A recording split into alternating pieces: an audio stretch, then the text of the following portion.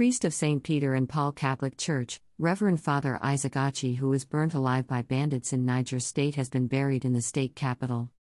The Catholic priest was attacked and burnt alive when his house was set ablaze by bandits on Sunday morning.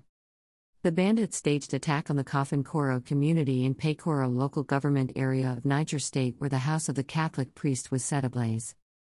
The remains of the priest, Reverend Father Isaac Achi, were buried at the St. Michael Catholic Church premises in Minna, the capital of Niger State, on Friday. Over 500 Catholic priests from within and outside Nigeria thronged the St. Michael's Catholic Cathedral Church Minna to bid farewell to the late cleric in overcrowded final funeral rites, according to Daily Post news media.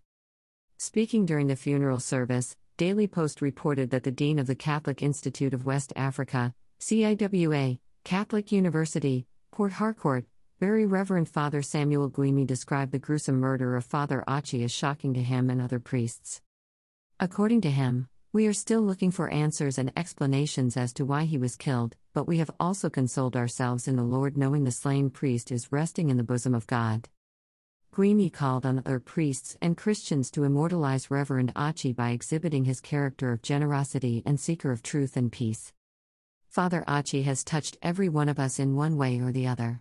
His generosity to individuals and groups cannot be quantified, and that is why his death is painful to us all.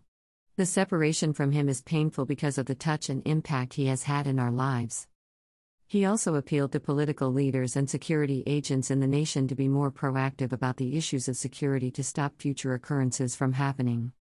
Father Achi fought a good fight of faith and finished the race and is already sitting peacefully with God, the cleric added.